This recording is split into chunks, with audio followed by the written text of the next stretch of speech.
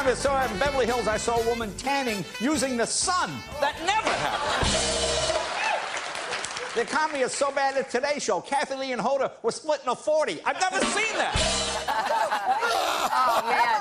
Dark times. Back right there. My goodness. Chanel, we got some classic late night humor from our pal, Jay Leno. Yes, good morning to all of you. As you know, he's recovering from severe burns from a gasoline-related fire in his garage. After spending 10 days in the hospital, Leno was discharged yesterday, seen for the first time in this photo released by the hospital.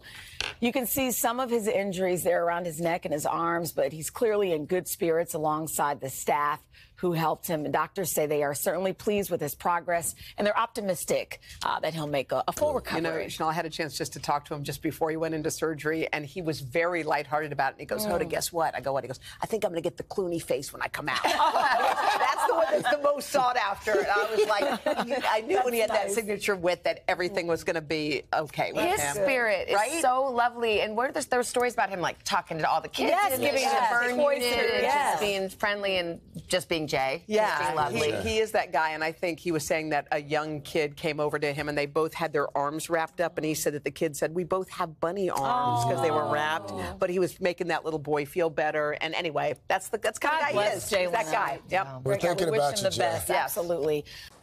Hey, thanks for watching. Don't miss the Today Show every weekday at 11 a.m. Eastern, 8 Pacific on our streaming channel, Today All Day. To watch, head to today.com/allday or click the link right here.